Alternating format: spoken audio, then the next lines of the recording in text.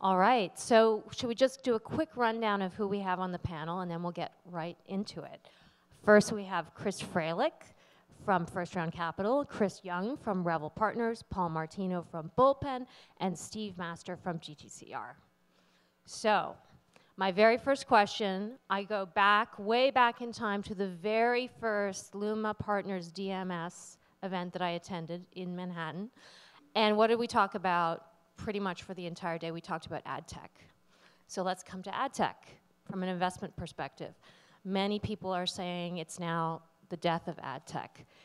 How do you think about ad tech as a prospective investment and for current portfolio companies? I'll start. We've been investing in ad tech I've been at First Round for 11 years. We've probably even been a little bit before that, and have been pretty active throughout. And I think there's been a shift in perception, I think, of the category. I think right now it's in a little bit of a tough place where it doesn't feel like there's enough exit opportunities. In fact, I'll be honest, earlier today when I heard the stat that there were 50 exits over $100 million in the last year, it almost didn't add up, because it doesn't feel like that to us. I asked two other fellow investors who weren't in the room, and one of them guessed 10 and the other guessed 15. Like it just seems like a little bit of a disconnect. And I think that the industry, but I think it's, like, I'm cautiously optimistic overall. Like, there's a lot of good signs lining up that the companies that are left and standing will find homes or will go public. We're investors in AppNexus. We hope that happens soon. But there's definitely been a little shift in the perception. I think generally from what was maybe irrationally exuberant to, like, maybe on the other end of the spectrum where you could be a little contrarian to be excited about ad tech right now. Yeah, I would concur with a lot of that, and I think that for us at Revel, I think ad tech, martech, sales tech, a lot of this stuff has merged in the space as the space has evolved, as we're serving multiple different customer sets, multiple different business models. I think certainly, something we're not looking at are your, traditional old school models, that we all grew up with, much more CPM, IO-based businesses, and now much more SaaS relevant. But for us, I think there's, the way we look at it is there's a ton of good opportunity within the space, and pretty excited. And I think there are some depressed valuations that just provides more opportunity. Yeah, the separation that Chris is talking about, we see and are cognizant of. The public markets simply do not in any way, shape, or form reward IO or campaign-based companies, period. And as a result, if you're looking at the downstream investment environment, if the company doesn't have a platform or SaaS orientation, or at least can act like it does, there's almost no chance for investment from our firm. We learned this really well with TubeMogul. We were early investors in them, and I know Terry and some people helped with that original S1 when they went public. And one of the neat tricks that TubeMogul did before getting acquired by Adobe was it demonstrated that there was a combination of both campaign as well as infrastructure spend. And for a while, the company traded very, very well in the public markets because it was viewed as a SaaS multiple company as opposed to an IO-based multiple company. And so, unfortunately, we have a dual world. If you're not in a predictable recurring revenue type spot, you're a 2x revenues company. If you're a SaaS company, you can get a 10x. And so, that's probably not great to hear for a lot of people in this audience, but that's the nature of the downstream market. And as a result, a lot of companies have higher private market valuations than public valuations, seizing up the whole ecosystem. I agree with all that. I think I would add from a private equity perspective, I think ad tech is just now becoming alive, so very much not dead. If you look at the evolution of business models, as Chris and Paul have discussed, recurring revenue, selling outcomes, pricing transactions on a cost-plus model as opposed to kind of an opaque black box. Those are all things that private equity can really rally around and invest behind. And I think the world that we came from, which was more opaque, which was more IO-based, which was selling impressions, who knew how valuable they were, that was a very difficult proposition for a private equity investor to get behind. Just to add one other thought is if you stop and look back, like just take the last 10 years, I checked the digital ad industry was about 39 billion in 2007, and it's about 222 billion today. So it's a 19% compound annual growth rate at that scale, which is pretty unprecedented. If you look at a lot of our companies, and you told me when we invested the revenues that they would be at or the size or scale of the company, we would have been doing backflips. But a lot of them are caught up in issues like lack of profitability or they're overvalued. Like, you know, from the first unicorn being named, I think there's now 200 or something like that. And I think there's a lot of private companies that are just mispriced for an exit or to be in the public markets. You all have brought up a number of the themes that I want to cover, but just to sort of try to take them at least one at a time. MarTech is a label that's getting a lot of play. Chris, you mentioned it specifically. Now, one of the things we experienced in ad tech was the coming of an ad tech bubble when business models really weren't getting substantiated. Do you think that we have a risk of getting into a, quote, MarTech bubble? And where do you see us in the cycle for this investment category? I think, you know, there's a ton of innovation. A lot of the topics that we talked about today and a lot of these tracks around identity, personalization, a lot of the things that the walled gardens are doing. You look at Amazon, Facebook, Google, everybody outside of those walled gardens need those solutions.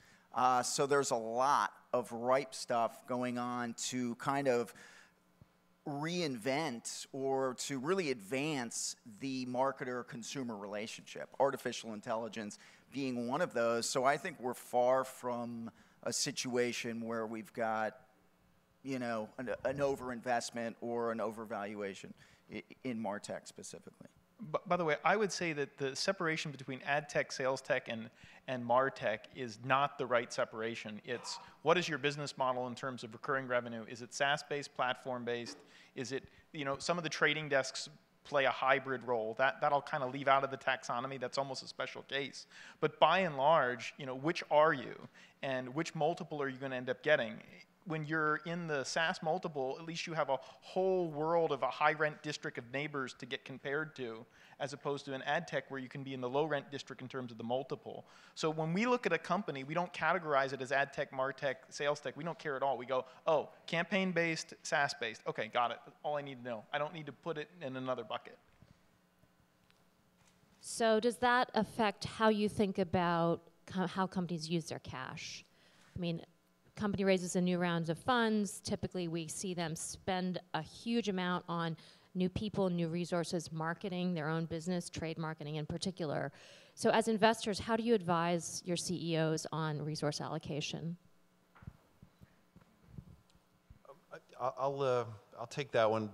I think there's been a big shift. There were so many dollars that were so readily available from folks like us and others that it was growth at any cost, or there was always an ability to raise the next round at a higher price, which led to some really undisciplined behavior that has, you know, caught up with a lot of people. In the section where some of the recently acquired CEOs were talking, there's a world of difference when you can control your own destiny and get to break even or to profitability. And I think a lot of companies that are around today, almost by definition, are being forced to get into that situation, and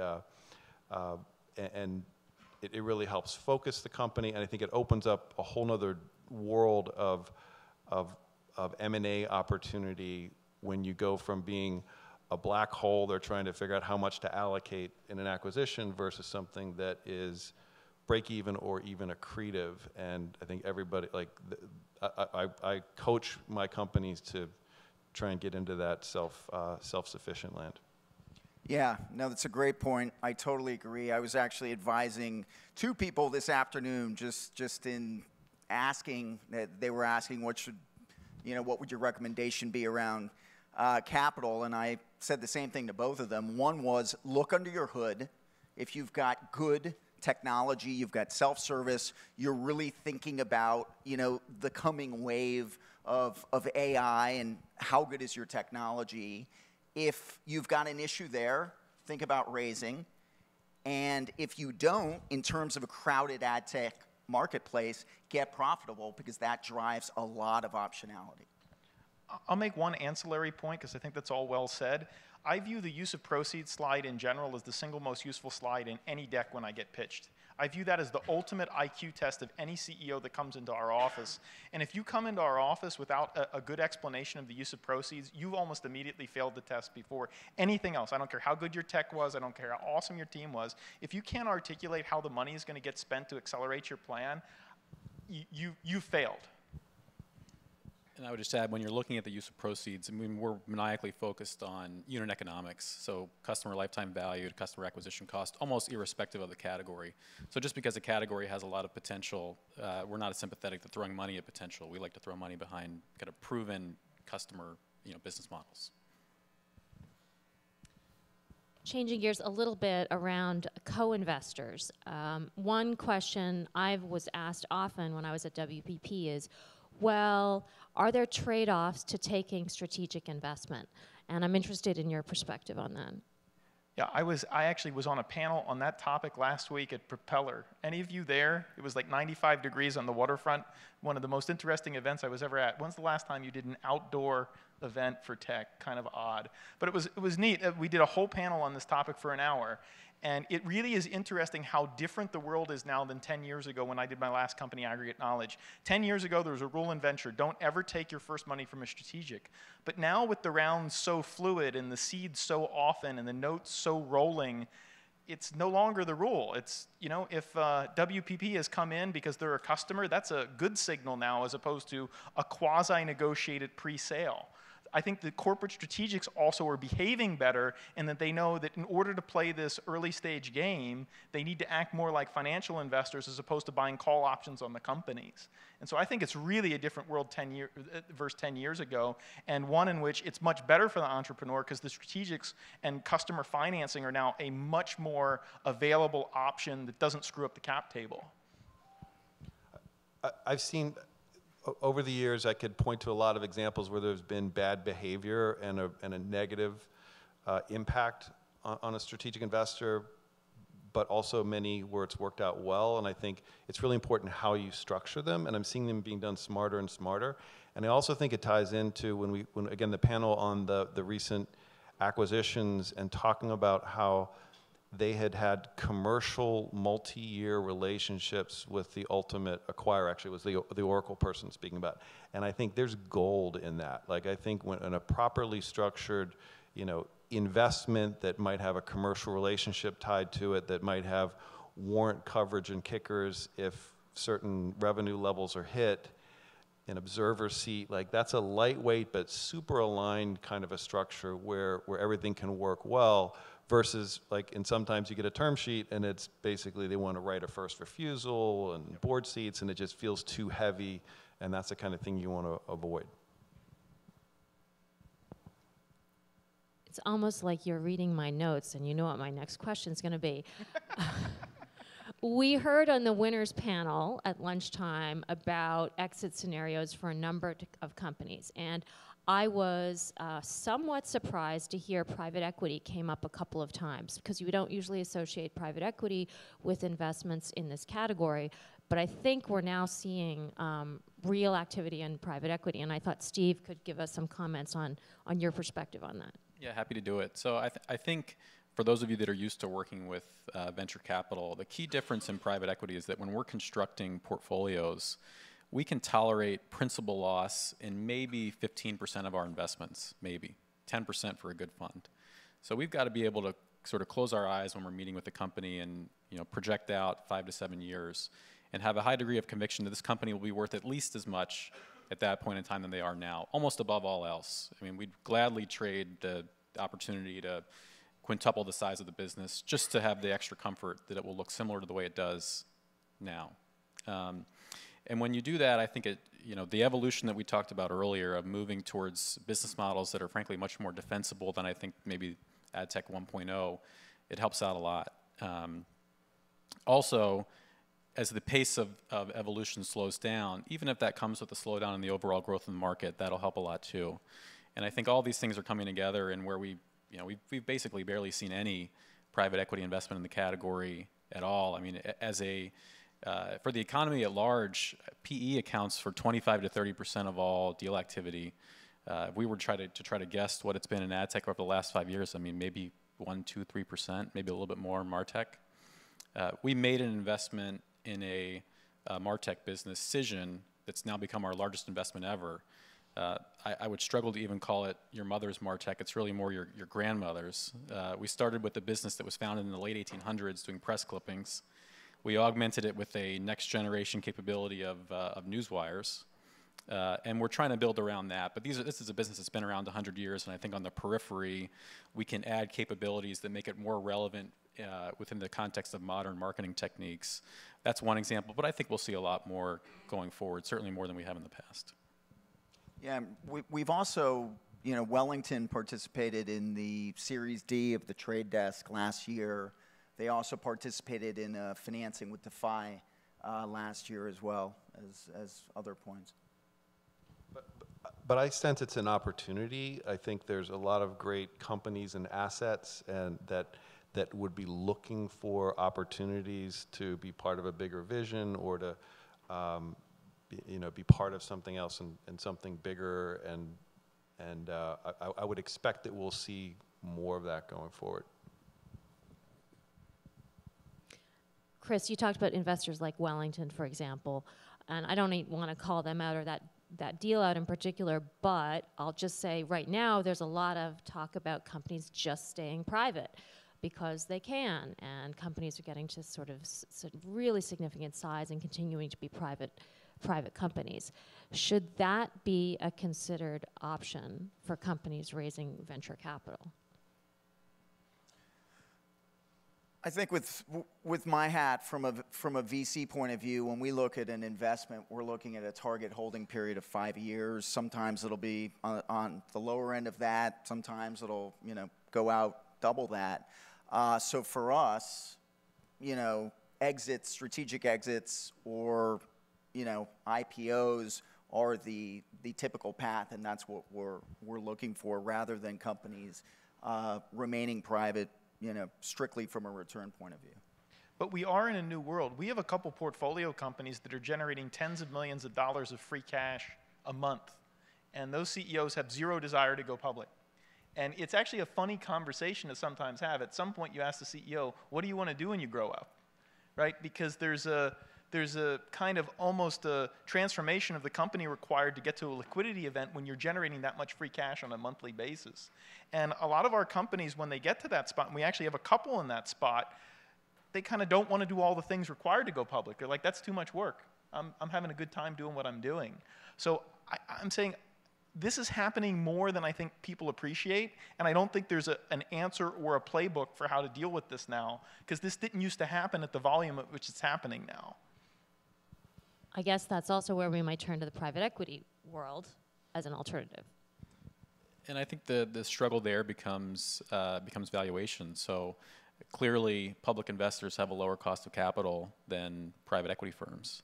And in this category, I think the appetite for leverage to make our overall cost of capital competitive with the public markets has been limited up until this point. So I can see how it's a struggle with the management teams of the companies that you work with of being private would be great, but I also like that public market exit valuation. I'd really love the strategic valuation, and how do you balance all those objectives? And we're seeing the quasi rounds happen as well, where the private equity person will buy a stake from the earlier investors to get to their ownership target, kind of taking the heat off people like me, Chris, and Chris. So we get out 10x our basis, and we're letting the rest ride. So I think we're going to see more of that, because that maybe is the best balance of interests. And it's not that you're not still interested in those companies, it's just that you can now stomach the exit being essentially indefinitely far out, because you've got your basis plus back. We could probably keep going on this one, but just as I look at the clock, and I want to make sure I get this question to all the minds here on the podium, what do you think about winners, and from an investment standpoint, winners, how they look today versus what the winners of tomorrow are going to look like?